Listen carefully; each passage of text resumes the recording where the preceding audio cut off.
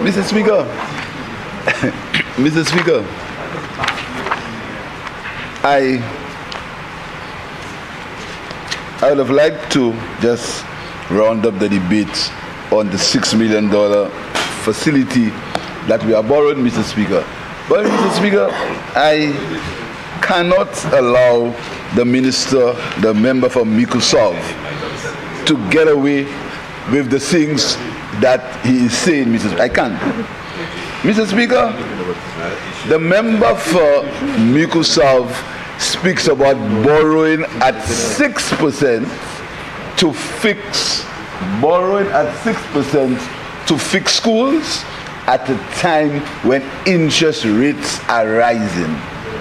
Globally, interest rates are rising globally. But as the same Minister of Finance, when the banks were asked when interest was actually at zero, when liquidity was high in the national market, that's the same member who borrowed to build roads at 6% over 5 years. The same Minister of Finance, finds it wrong to borrow now to fix schools at 6% at a time of rising interest rates globally. But that's the same minister, when he's Minister of Finance, he declined a loan at 2.5% for 20 years to build a Groseley Highway. This thing, you know, when the member from Microsoft begins to speak, as if he was never in government. Exactly. There was a loan from the Kuwaitis, 25 years, 2.5%, 5 years of interest free. 5 years. 5 years grace period, moratorium.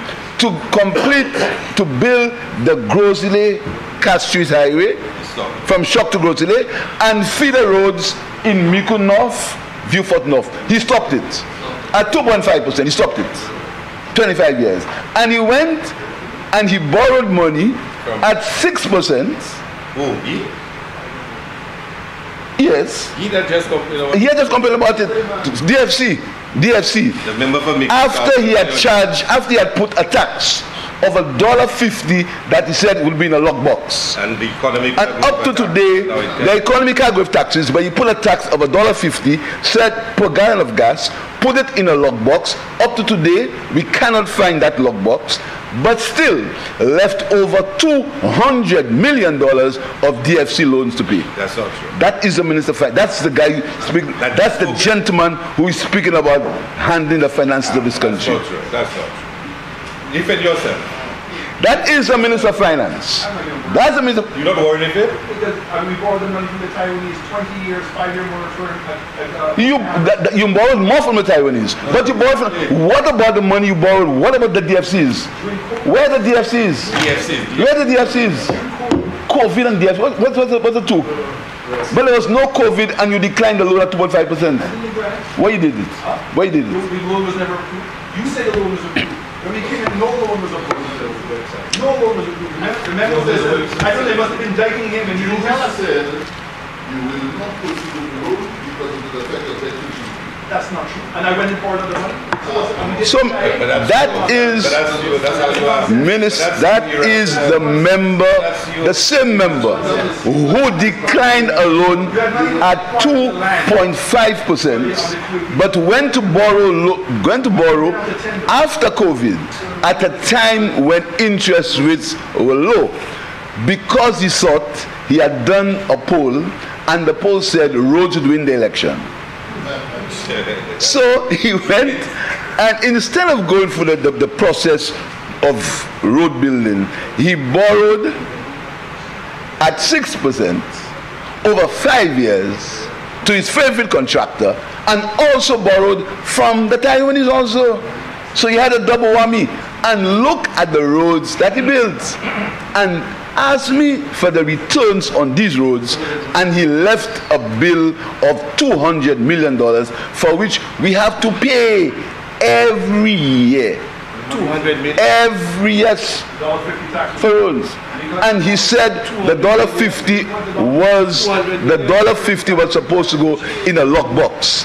The $1.50 went into the consolidated account, Mr. Speaker. It's a consolidated account, Mr. Speaker. And he comes and he speaks about the roads, Mr. Speaker. Mr. Speaker, here is the minister, when he was Minister of Finance, the OKEU was ready. There was a transition team prepared. A contingent prepared to move into the OKU. We had already dealt with the Martinicans, the French assistants to the OKU. He fired the transition team. And he left us with a bill with Cayman City for $11 million US, which I had to pay. That's true. That is the member from Microsoft who's talking about OKU Hospital, you know. And when COVID struck, he was forced to use the same team of people he had fired to move from Victoria Hospital to COVID. How much you had to pay Cayman City again? $11 million. $11 million. We took a loan to pay it. And you know, so I suspect the member from Microsoft doesn't remember he was in government. He does remember. So he comes and he speaks as if that's the same member. The same member, Mr. Speaker, who left payables of $184 million owed to local suppliers and NIC. $184 million of local payables. That's the same Minister of Finance. Every time you know your boundaries, Mr. Speaker, that is the same minister when he was Minister of Finance. St. Lucia borrowed the most in every in the entire OECS for COVID. St. Lucia borrowed the most. All the countries borrowed. St. Lucia borrowed the most because the St. Lucian economy was the worst. Yes, and they borrowed, and he comes and he boasts about management of the economy. St. Lucia borrowed the most. All countries suffered from COVID, but he borrowed the most, Mr. Speaker. That's what he did. Mr. Speaker, that is the same minister, the same man when he was Minister of Finance. That was the same man he was Minister of Finance, Mr. Speaker. He said a few minutes ago, how will you finance health? How will you finance health care in this country?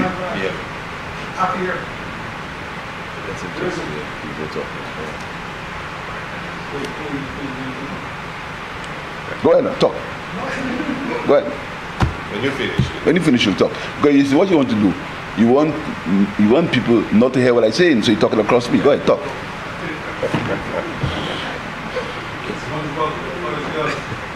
Talk. I want you to talk. There's only one Prime Minister inside there. I want you to talk. That's right, there's only one Prime Minister. Exactly. But you're talking. Go ahead and talk. Go ahead. Well, You're talking, I will do the same thing. what I'm saying to you, When I'm standing, you're talking, I should do the same thing. Let's go. you finish? You finish? Huh? You finished talking to him? That is the same Prime Minister. The same when he was Minister of Finance, Mr. Speaker. When he was Minister of Finance, Mr. Speaker, he inflicted on the people of this country a $1.50 tax for gas.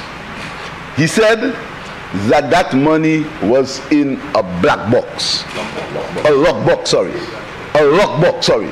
He said it was a lockbox. Up to today, no one can find that lockbox and where that money was. That money went, all he had to say is the money went into the consolidated fund. That's all he had to say. But no, he insists it went into a lockbox, Mr. Speaker. But while the money was in the lockbox to construct roads, he said, he just admitted he borrowed from the Taiwanese, and he borrowed money at 6% for DFCs. 6% for DFCs over 5 years at a time of low interest rates. Compare these interest rates at the time with interest rates now. in the global market, and it's the difference. But he sits there and he stands and he pretends he's almighty and a manager of the economy. Look at interest rates now. Look at the state of the world economy now and the state of the world economy when you were in government. After COVID, there was actually deflation. Prices went down. There was deflation after COVID because the supply chain was blocked. There was deflation. Right now, inflation is at the highest it ever was for several decades. But these are facts, simple facts, Mr. Speaker. We understand that the cost of food is going up. We understand that. We have taken steps, and we continue to take steps, and we'll continue to have discussions with the the largest importer of food in the country. We'll continue to have discussions with them. But the answer, part of the answer to the increase in food prices is import substitution, and part of the answer is to grow local food. When I stood up and I said that we should move to consume more of our bananas, they papi showed me, they laughed at me, they said I was a fool because I said we'll use more of our local produce. I said that we must try to grow more of what we are eating, and for emphasis I reversed it. For emphasis, they tried to papi show me again. That was the cost. That was the part of the remedy to high food prices. Have your own kitchen garden, grow your own food, try to practice import substitution. I said so. Instead of the member for Miku South, instead of the agreeing and say to the government, let us work on some sort of serious import substitution to try to reduce, to consume more of our local food. The papi showed me, they played politics. The same thing they are doing now with the reduction in VAT in sanitary products. The same thing, Mr. Speaker. Tomorrow, the Prime Minister of England will speak about period poverty. But no, just for cheap political, the same thing he's doing there today, cheap political mileage, he refuses to accept these facts, Mr. Speaker. Fact is, Mr. Speaker, this Lucian economy did worse than any economy in the OECS after COVID. That's a fact. That's a fact, Mr. Speaker. And, Mr. Speaker, let us get back to repairs to schools, Mr. Speaker, and Hurricane Thomas. Mr. Speaker, when the member for Viewfort South was Minister of Finance, he made the point that the economy was in transition. He said the economy was in transition. Again, they papi showed him, Mr. Speaker, who built, under whose government the most hotels were built in this country. Under which government? Which government passed the Tourism Incentives Act? Which government passed the Tourism Incentives Act to supplement the old Tourism Incentives Act? A new one. Which government, Mr. Speaker, attracted the most hotel investment in this country? And you're speaking about we did not understand the benefits of tourism. Let me explain to you what I said about tourism, because you know it's your habit. You see, you are fooling yourself. That's why you said 15-2 was no majority. I was in London trying to do a promotion with the Minister of Tourism. He was there. About after COVID, we were trying the promotion in London. And I said to the audience, tourism, I was Minister of Tourism, and the record is clear. Compare my tenure as Minister of Tourism with yours. Let's compare it. Let's go look at the rivals. And you know, I don't want to come in and boast like you know, but facts. But you know, sometimes I will have to state the facts. Let's count the hotels that were built when you were Minister of Tourism and I was there. Let's count the increase in visitor arrivals when I was Minister of Tourism when he was there. Let's look about the nature heritage tourism program that brought tourism to the people when I was there and when you were there. Let's look at the Ansari fish fry that brought tourism to the village of Ansari when he was Minister of Finance and I was Minister of Tourism when you were there. Let us look at the Denny fish fry when he was Prime Minister as Minister of Tourism when you were there. Only 3 years. Let's look at it. Let us look at it. Let us look at the difference. Let us look at the difference between that time, your tourism management, and my tourism management. Let's look at it. But that is for another show. Look at the money you had. The man from Mykonos, there was 50 million. You know what you did? You bought a tent. You bought a tent. You bought a tent and you had boxing in paradise. That's your tourism promotion. You had boxing in paradise. You spent millions of dollars of boxing in paradise and you got $180 worth of return. That's your record. That's your record. That's your record for boxing in paradise. You built a tent. You bought a tent. You bought a tent for $100,000. That's what you did. That's what you did. So let's talk about tourism. Let's talk about tourism. Let's talk about who did the National Conservation Authority to clean the beaches in this country. Let's talk about tourism. You want to bring the tourism debate? I want to debate with you. Let's talk about tourism. Let's talk about your contribution in tourism.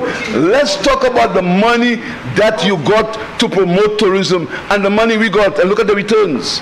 Look at the cost per visitor in my term and the cost of visitor in your term. Let's do this maths. Let's do this maths, because you know you believe because you can talk because you believe because you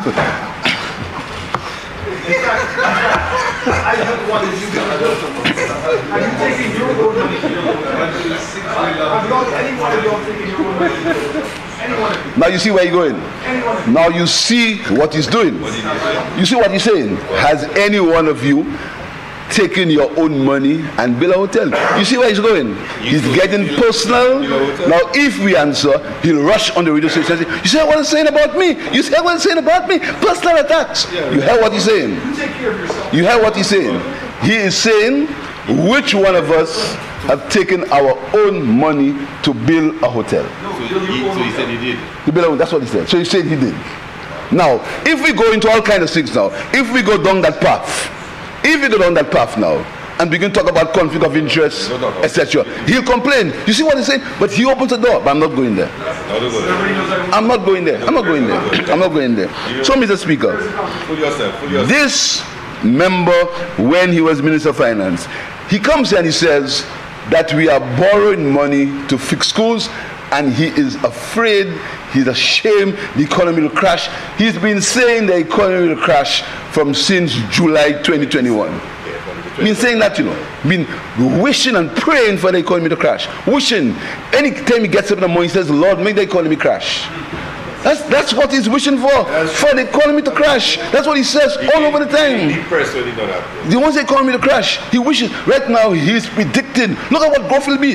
The same member who said we'll not be able to pay civil servants.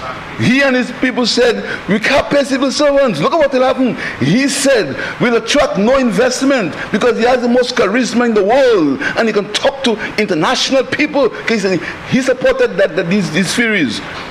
But you don't know his history of investment. He found the Range Hotel that he caused the hotel not to be built, and he had to pay the owner of the Range. That's his history. Mr. Speaker, we're going to go into history. But you know, because the member of Microsoft believes he can go out there with his surrogates and say whatever they want. Say whatever they want. Cause people to insult people on social media. Write all kinds of things that are not true, and he will get away with it. We agree that the cost of food is high. We agree that. The Minister of Commerce has taken several steps to reduce the price of food, Mr. Speaker. But he is also saying that we don't have enough money to fund school repairs and to fund healthcare. But he has never said, how are we going to fund healthcare and health insurance. Never. The health insurance, and you know, he said he never, you only need to play the tip when you talk about health insurance. Of course. Play it. I'm so tired of the threats. You think that you should? You'll just prove he's he speaks untruth. So the tips are wrong. The tips are wrong. What you say is wrong. What you say is wrong. You said it's a recording of you. A recording of what you said. But you even deny, you might say that's what you would say is fake. You never meet a man who say what he denied immediately what he said. First of all, he said he never spoke about public flogging, eh? Yeah. Remember he didn't say that? Yes. You can play it. You can play it. I want you to play it.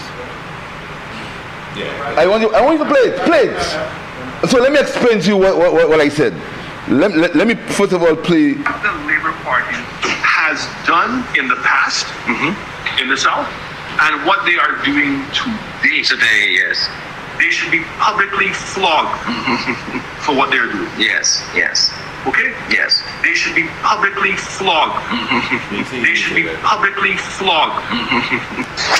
That's one. Let me tell. Who should be publicly flogged? But you just said you never said anyone should be I didn't say that. You said I said that nobody should be publicly flogged. I said who? Who did I say that should be publicly flogged? All the people that are causing people to suffer in this country. That's the people who should be flogged. We're going to put on a 2.5% tax at this time with what is going on in this country, and you want to do that? No. 2.5% levy has to go. In April 2019, Cabinet took a decision to form a National Health Insurance Levy Committee. That is why I'm saying to all of you tonight, I'm begging all of you all a favor. We're going to have another march because you know why? The 2.5% levy has to go. In April 2019, Cabinet took a decision to form a National Health Insurance Levy Committee. Levy Committee. Levy Committee. Insurance. Yes. You want to make the same thing? A national health insurance. levy. Everybody will be. But you said levy there. But who is it? Everybody's not contributing to insurance levy. It's a tax. But everybody, Was it a tax? but isn't a tax? remember Was it in fact an the health insurance is a tax. It's a tax. Insurance levy is a The health insurance levy is a tax. It's a tax. It is not a tax. It's a tax similar to the health and insurance levy that you passed, that you were in the government when it passed. You were in the government passed, and you came here. You came here. Member for Castries East, just hold on. Member for Miku South, I've been just this quiet observer here. Can you allow the member to continue his rebuttal? Go ahead, Member for Mr. Speaker, now he says a health insurance levy is not a tax. What's a levy? What's a levy? A levy is a scheme. he said the health insurance scheme now. It's a scheme. You're right, it's a scheme. He thought it was a health insurance scheme. Mr. Speaker, he is the only one.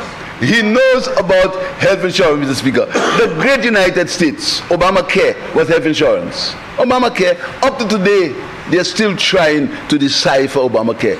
There was never any concrete proposal about that I saw about health insurance. There was never any, but they are criticizing our universal health care program. They're criticizing it. They're criticizing it. As usual, they laugh, the puppy show. The maternal care, the universal health care.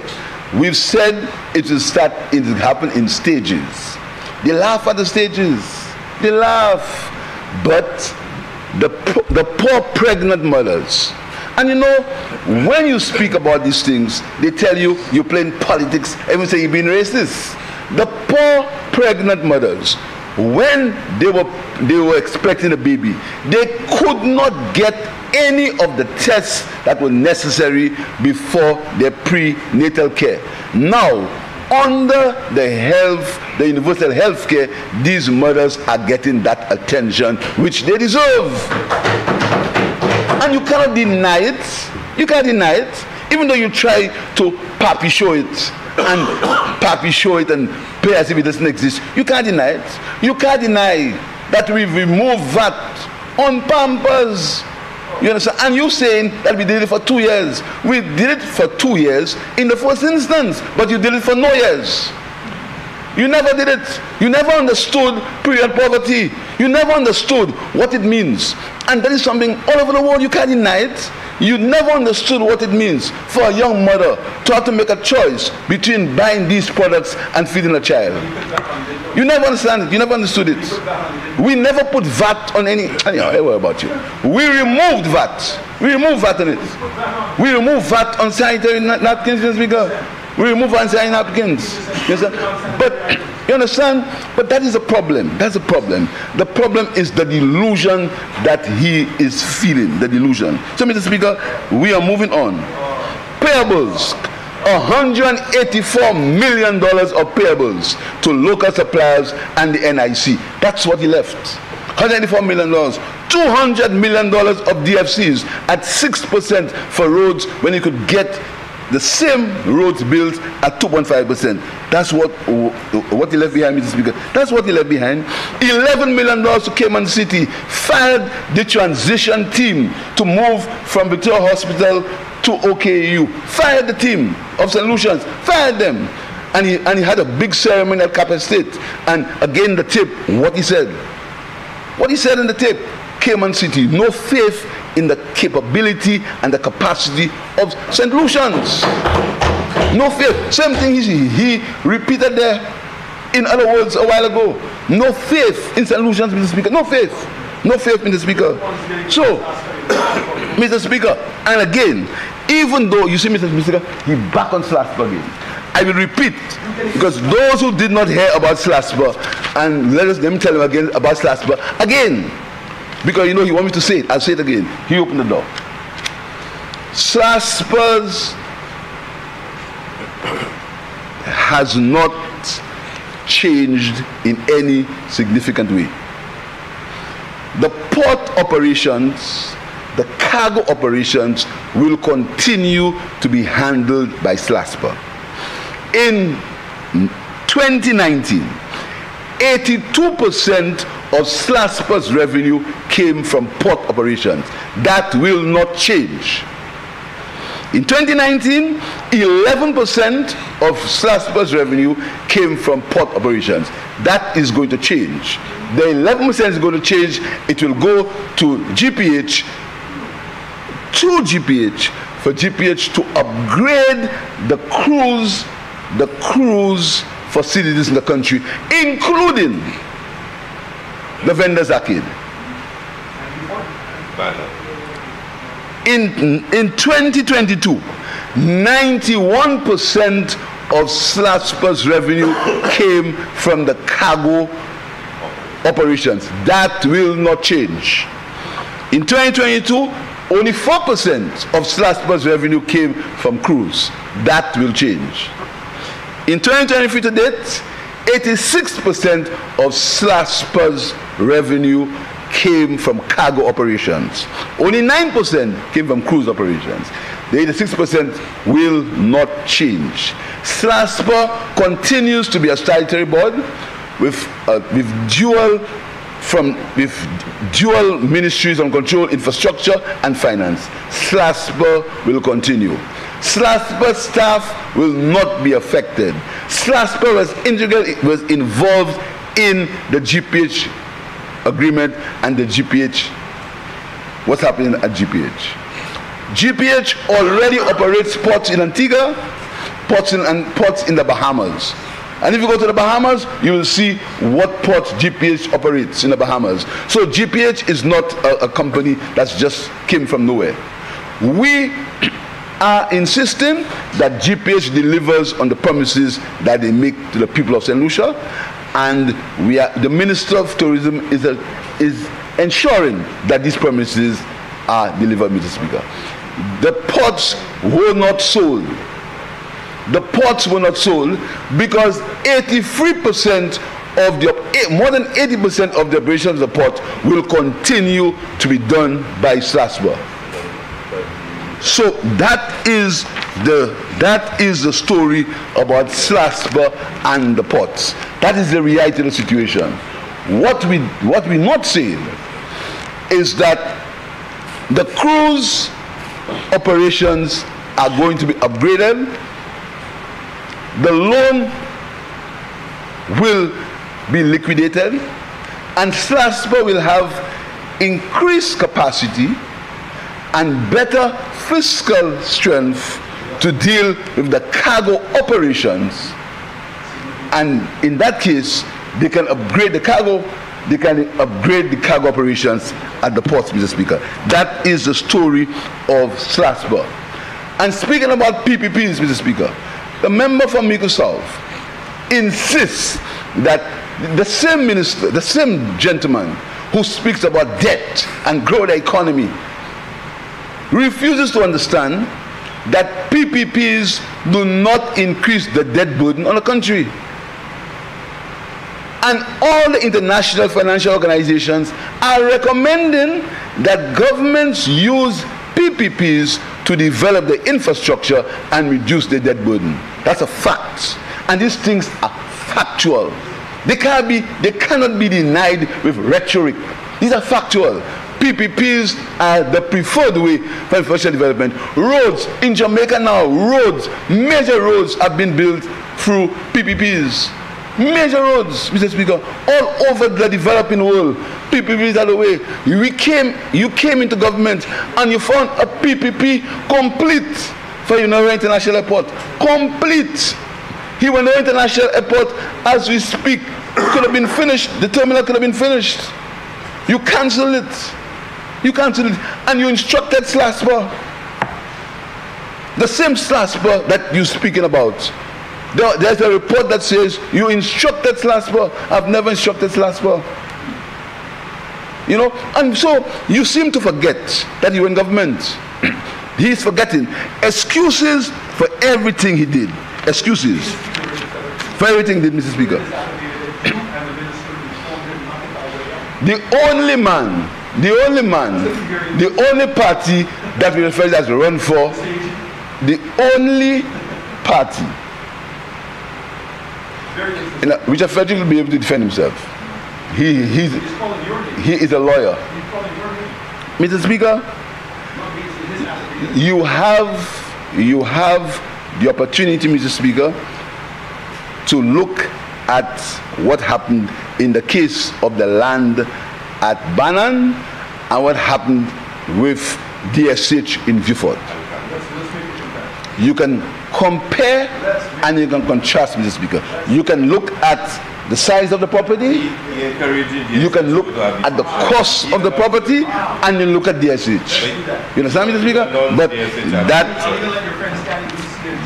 that is going to come at another stage, Mr. Speaker. Mr. Speaker, you know, attacking journalists, his habit, he can't help himself. You can imagine, right away attacking a journalist. He cannot help himself, Mr. Speaker, and he wants to talk about what I said to a journalist. I'll say what I said again. The journalist asked me whether I had read a report. I said to him, that's not his business. I didn't insult him. I called him no names. I said, that is not your business, because what I read or what I will read is my business. I never threatened him.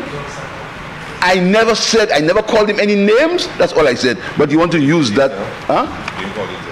I didn't call his editor. You know, Mr. Speaker, I never called his editor. You know, up to now, there are people here who call editors and tell and complain to them that reports are not doing the right thing. I've never called the editor. Never. I've never called a radio station and complained about news. Never. I've never done that. I've allowed the press a free rein. You want to make a fuss and say, because I told a man, that's not your business? If you ask me, what's my, that's not your business. I didn't tell him to ask a question. After, I continued to answer the questions that he posed on me. But what was not relevant was what I had read. So, Mr. Speaker, we are very happy that we are borrowing money to fix schools. And the minister said he knows it's not enough. Of course he knows, but it's a start. He speaks about school repairs, Mr. Speaker, but he never remembers Hurricane Thomas in 2010. He's forgotten that. He's forgotten Hurricane Thomas in 2010 not only damaged infrastructure, but damaged many schools. And what we inherited in 2010 was the bad hill. You remember all the problems in the bad hill that we had to repair? So we had stuff, and that's why climate change is such a threat to the region, Mr. Speaker. So, Mr. Speaker, I'm very happy that the African Export Bank has borrowed that money to us. And as I said before, we will remain focused on the work we have to do to improve this country. The Ministry of Education is trying its best with limited resources. Of course we know the resources are limited, but we're trying the best with what we have, Mr. Speaker. And we'll continue. And if you outline the things we've done for education in the first 2 years since we're in government, and the things that they did for education in the first 2 years that were in government, let's make a comparison. The time will come for the comparison, Mr. Speaker. So, Mr. Speaker, I thank members for their support, and I look forward to the construction and the repairs of these schools. I thank you, Mr. Speaker.